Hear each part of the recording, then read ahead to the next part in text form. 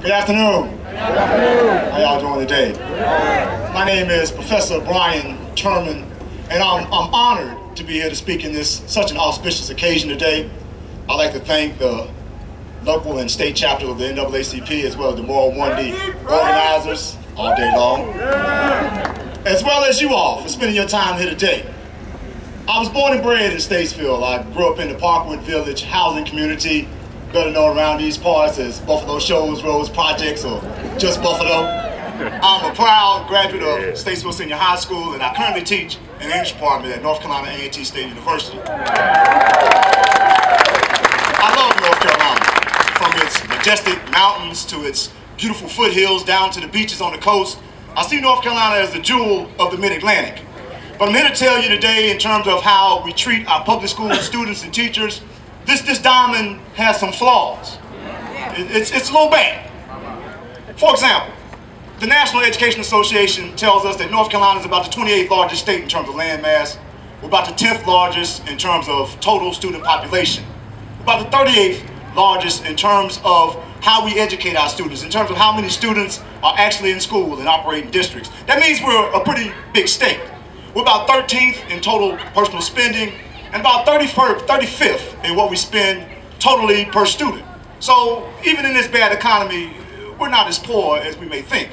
But when it comes to how we fund public school teachers and students, we lag way, way behind, friends. We're horribly behind.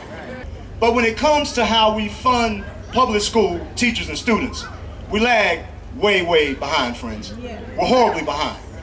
It appears to me that in North Carolina, we're about 48th out of 50 states plus Puerto Rico in terms of what we pay our teachers. That's 48 out of 51. So in a state that's 10th ranked in terms of the number of public school students, we're 38th in terms of the number of operating public school districts, we're only 48th as it pertains to how we pay our students and teachers. It's clearly a problem here, friends. North Carolina has some major trouble. If we look at what we do with higher education, as somebody who stands here today as a professor at A&T, it might be a little sacrilegious to talk about what we do with our money, but North Carolina ranks 22nd in terms of what we spend on higher education. That's 22nd, higher education. We rank 16th in what we spend in locally and state government on higher education. But we're 45th on what we spend for public school. So we spend more money educating those that come from outside of North Carolina. And at A&T, we have a lot of out-of-state students, and this is clearly a problem. I believe in the old African adage that it takes a village to raise a child, and as an educator, I would say it takes a village to educate a child. But it appears that the big chiefs down in Raleigh, Macquarie and them, they don't seem to believe this adage. They seem to only concentrate on a particular group of students, and those aren't the students in our public schools. My friends, we've got to show our students that the village is still intact. We've got to show them that we are the village. We determine how our students are educated. We need teachers that are properly motivated. We need teachers that are well trained. And yes, friends, we need teachers that are well paid.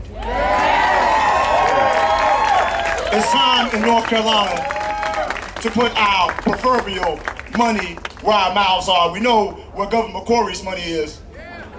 Let's tell Governor Macquarie today, let's put some money back in North Carolina's public schools and teachers. Thank you all. Have a nice day.